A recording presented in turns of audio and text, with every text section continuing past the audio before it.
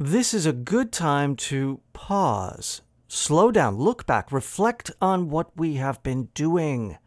We have been working so hard building up all these tools that we are applying to limits. We've learned Taylor series and Taylor expansion. We've learned L'Hopital's rule. But why are we doing all this?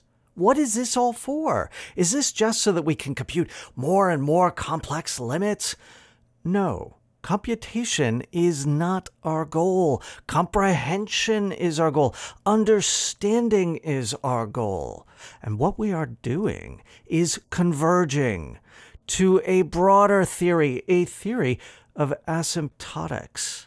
Now, what is that? What is that? Oh, asymptotics is the theory of how functions grow and grow to infinity, or how they shrink and shrink and shrink to zero, whether you're talking about large scale or small scale convergence. Asymptotics is a rich subject. It's super beautiful, but it requires different modes of thinking and new components of language in order to be able to accurately describe how functions grow or how they shrink. We've done most of the hard work so far in investing in Taylor expansion, but there is so much more for us to learn in order to be able to accurately, qualitatively express how functions change. We're on the threshold of some really cool math.